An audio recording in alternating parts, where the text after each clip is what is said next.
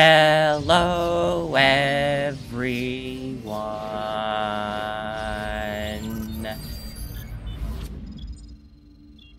Yes, it's the return of me trying to sing for some reason. Anyway, hey guys, this is Matt the Speedstar, aka the Game Rebel here, ready to run through the next part of Metroid Other M Redemption. Last time, Ridley. This time, we're chasing someone. And he went in here. Because that's the only way we can actually go, and... sabotage! Yep, he went in there. And, guess what? He broke the terminal.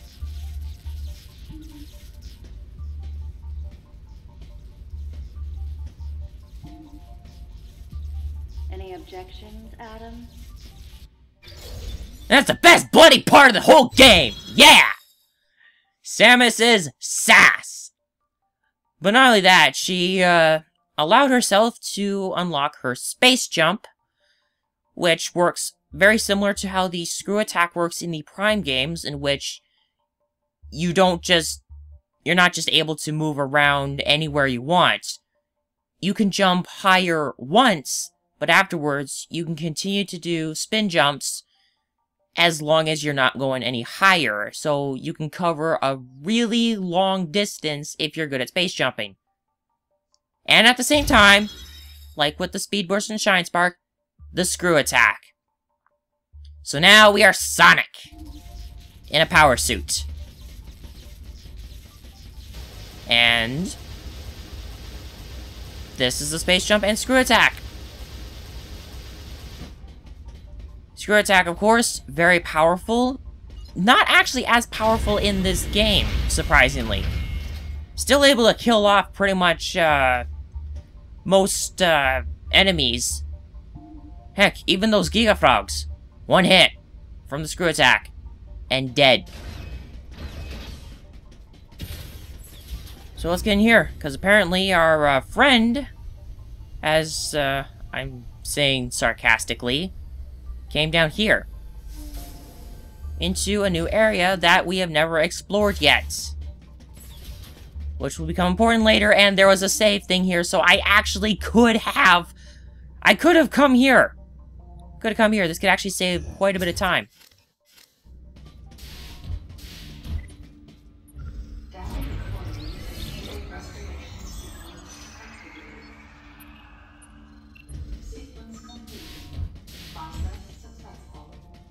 Okay, so there was a thing from last time that I actually did neglect to bring up, but I'm gonna do that after this. Because, important stuff coming up, and this is going to take a good long time. So, time for me to go hush-hush. Anyway, this place is never real... I never did the map thing, but this place is known as the Bioweapon Research Center. Pretty much the final area of the game, pretty much. I'll just leave it at that. Okay, now time for Hush Hush.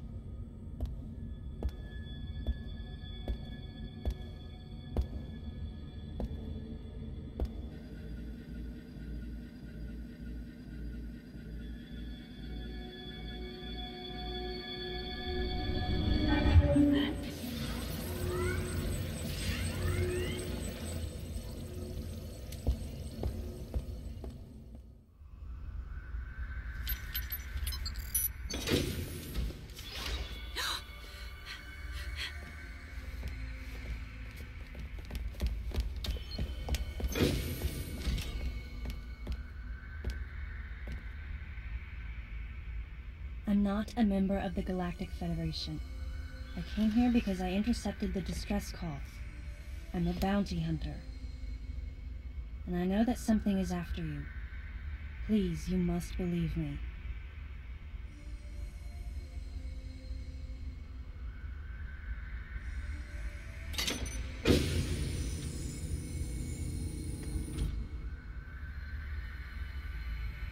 Thank you. I'm Samus Aran. What's your name?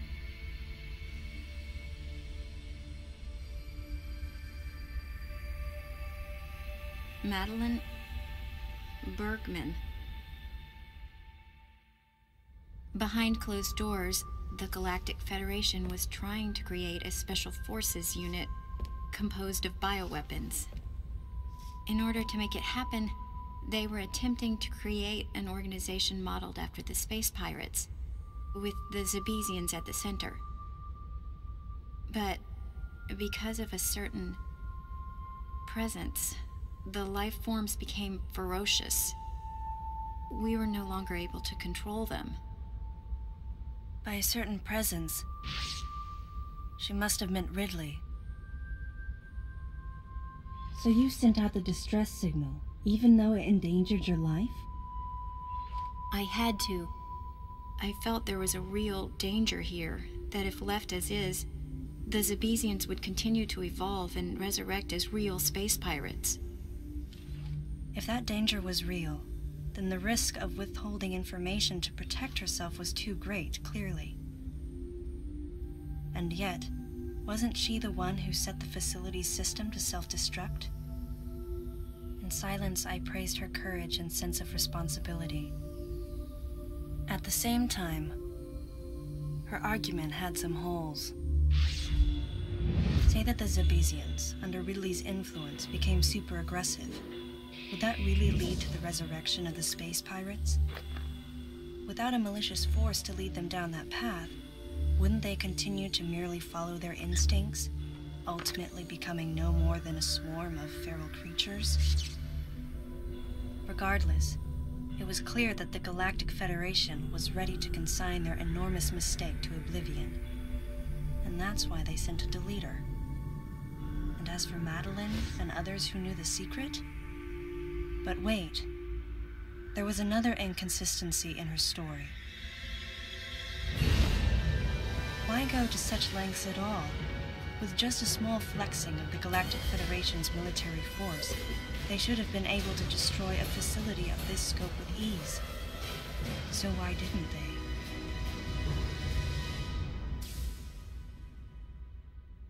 Actually, there was an even more dangerous plan. Come with me.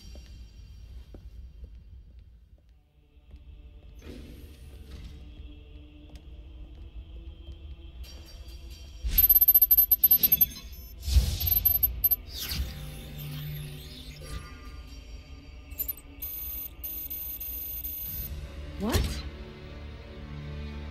That's not possible. The Metroids were terminated along with Zebes. Yes. And the last of them, the baby, met its end above my head. You're Samus Aran, right? The one who annihilated the space pirates? Metroid remnants were attached to your suit when you returned from Zebes. They were reproduced from a piece of cell structure salvaged by the Federation, and they are in this facility.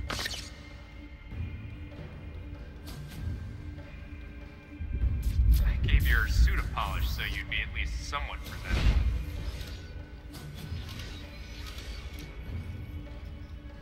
And Ridley in the same way. At first, no one thought that the creature was Ridley.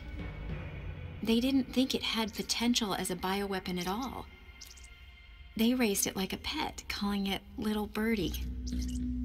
Until one day, it attacked one of the researchers and got away. Ridley had played dead and lured the scientist into his cage.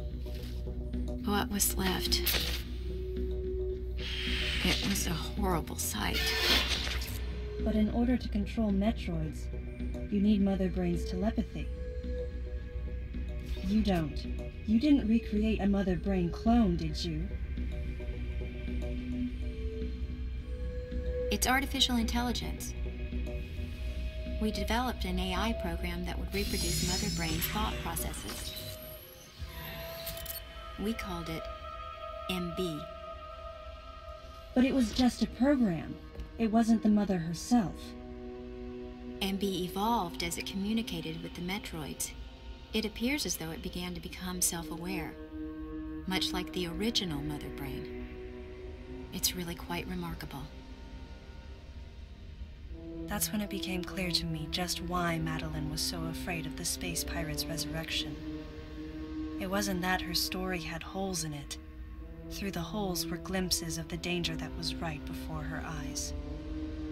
If everything she said was true... Where are the Metroids and MB? They're in an area called Sector 0. It's a unit that doesn't appear in any of our map data. It's a place like Turian, where we propagate and raise Metroids. I began to see what the worst-case scenario would look like. The ultimate weapon, the Metroid, would be mass-produced, and as soon as an AI that could control them was developed, the plan to create a special forces unit modeled after the space pirates was replaced. But as the AI called MB spun out of control, the facility became a place much like the planet Zevis. If the situation were left alone, galactic society would be put in peril. Even the ringleaders of the operation wanted to avoid that, but they still wanted the Metroids. And that's why they decided to capture the Metroids contained in Sector 0 and delete the rest of the facility, including the space pirates, Ridley, and everyone who knew the secret. But before the ringleaders could act, Adam appeared. Adam might have known or suspected the truth about the facility from the beginning. Regardless, since the ringleaders were members of the Galactic Federation, they could no longer act recklessly. And so a deleter was installed as a member of Adam's team to destroy evidence and plan each subsequent move. But having me added on as a member must have disrupted the Galactic Federation's plans. Madeline, thanks for telling me all this. I've got to destroy the Metroids and MB in Sector 0. You have to remain hidden.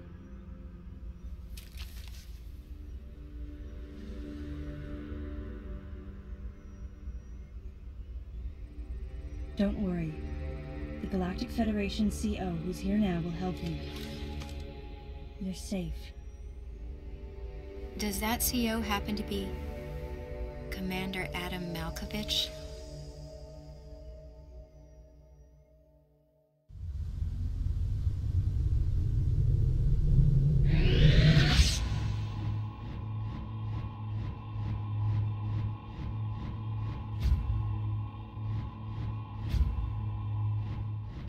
The real leader of this operation is Commander Malkovich.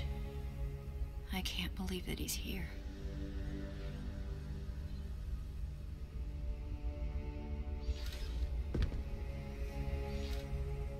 Stay here until I return.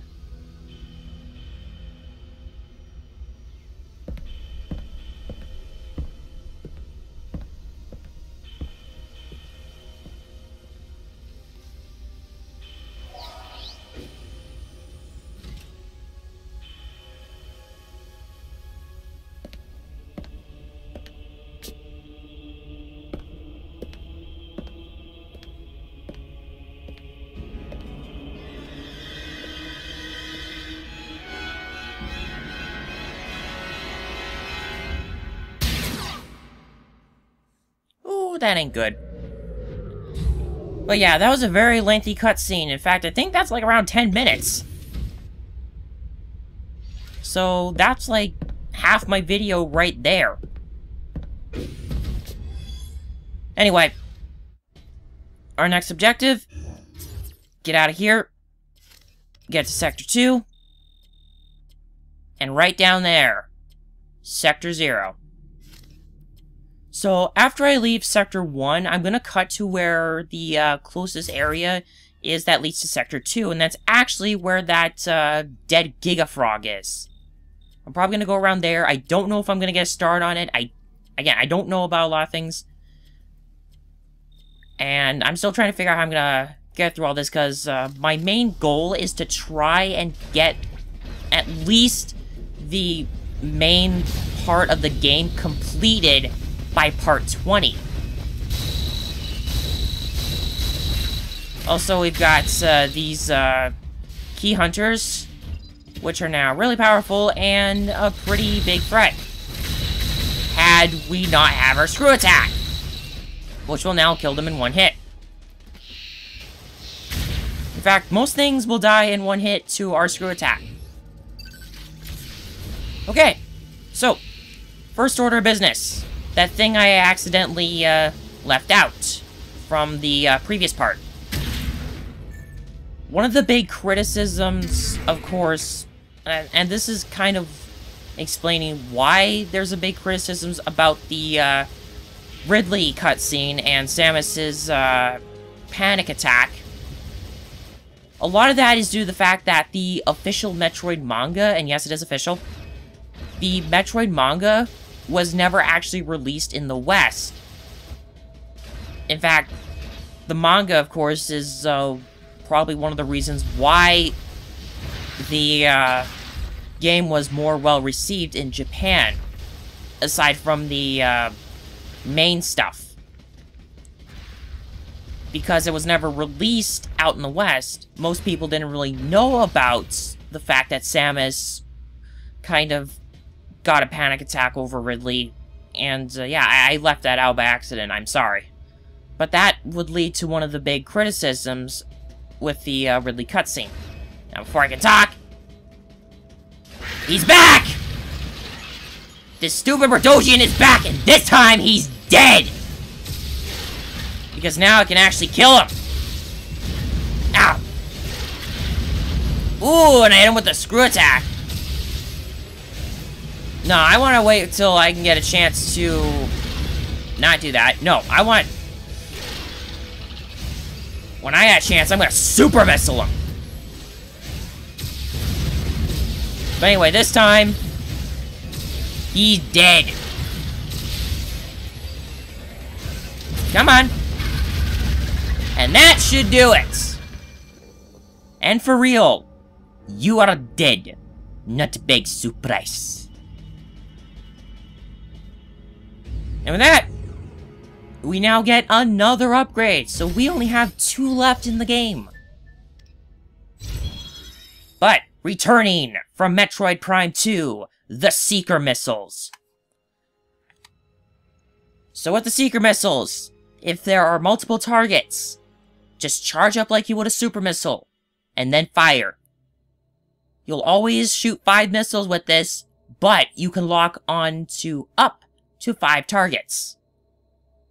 Really helpful, and we are going to kind of need to do this. So anyway, that's pretty much it for Sector 1. That's why I didn't cut anything out. Now I'm going to cut things out, and I'll see you in that room with the Giga Frog. I'll make sure not to grab any items on the way, because I'll save that for backtracking. So I'll see you guys in a bit. Hey, buddy. Bye, buddy. Yeah. 1 screw attack. Enough to kill a Giga Frog. So I figured I'd quickly cut back in here because there is one other thing, or probably 1 or 2 other things that I would like to maybe quickly bring up. And this is actually about the whole thing involving what our friend Madeline was talking about. And that is what she talked about with the fact that there were Metroid cells, or, well, pieces of the baby Metroid on Samus's body, or power suit. And not just that. There was a lot of stuff on Samus's power suit when she returned from Zebes, which the Galactic Federation, well, they harvested that from her power suit. By the way, that's how you do the Seeker Missile thing. Now, I would probably just end it here, but you know what? I want to go a bit further. I want to make this a longer video because I want to talk. But anyways, you come in here. Oh boy! We now have gravity alteration. Now, I'm sure some people would argue, why is Samus not activating her gravity suit? Well, I don't see this as like a big issue right now, and Samus activates them when absolutely necessary. So I'm guessing she doesn't see this as necessary, but to be honest, I don't mind this because I like a bit of a challenge.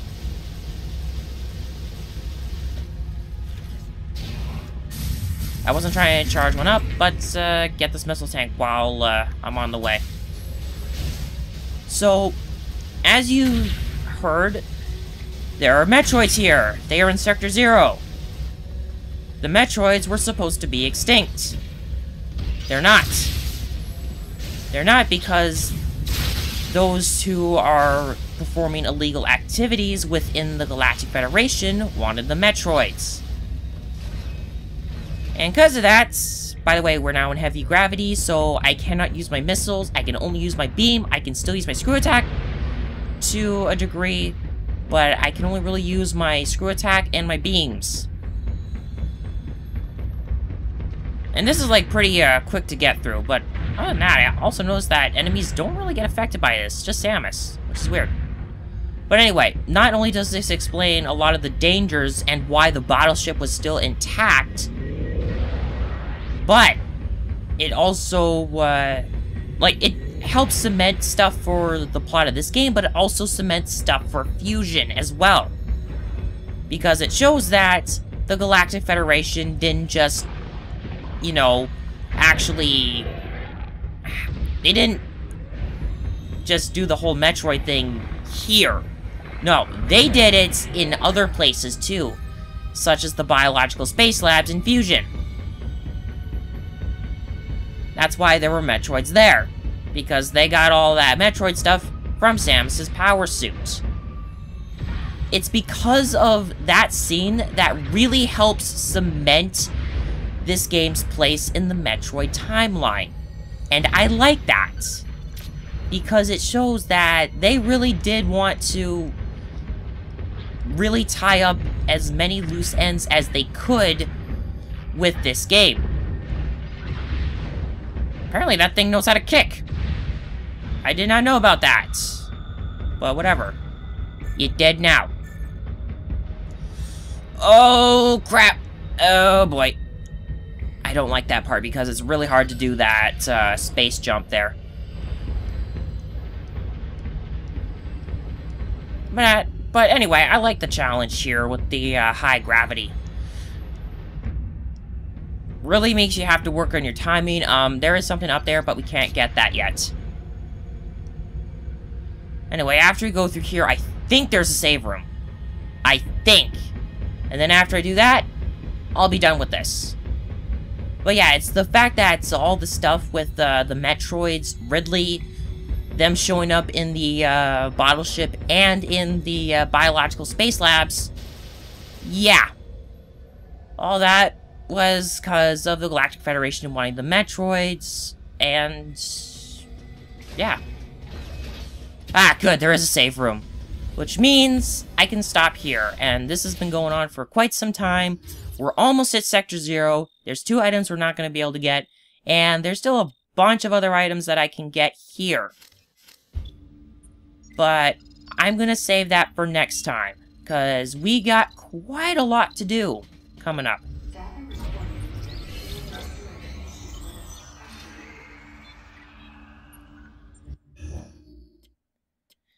Yes, more delicious map data. Num num num num num. So, I think I've made a point here. Because of the whole thing with the Galactic Federation wanting the Metroids, as well as other things, and because of the whole space pirate thing, I mean, like, they harvested a lot more than just Metroid remnants from Samus's power suit. No, they harvested lots more. Ridley, space pirates, Mother Brain, all the stuff that splattered onto Samus's suit was harvested. And an easy way to tell was because that quarantine officer that was talking with us at the beginning of the game, when you see glasses flash enough that it covers their entire eyes, you know that person's been up to something. Watching Pokemon XY taught me that. Anyway, I think I made my point. Because of all that, this game, regardless what anyone says, deserves a place in the canonical Metroid timeline, and has evidence to back up having that place. And I like that. So, next time on Metroid Other M Redemption, Sector 0. We're almost there. But we've got to tie up some loose ends that are before it, and then see about those Metroids. So, until next time, thank you all for watching. If you like this video, please give it a like. If you wish to follow along this and my other Let's Plays, please consider subscribing. If any concerns come up, I'll let you guys know my Twitter, and additional info in the lower left box in the video, and down in the description below. This has been Matt the Speedstar, aka the Gaming Rebel, and I'll see you guys next time when we run through the next part of Metroid Other M.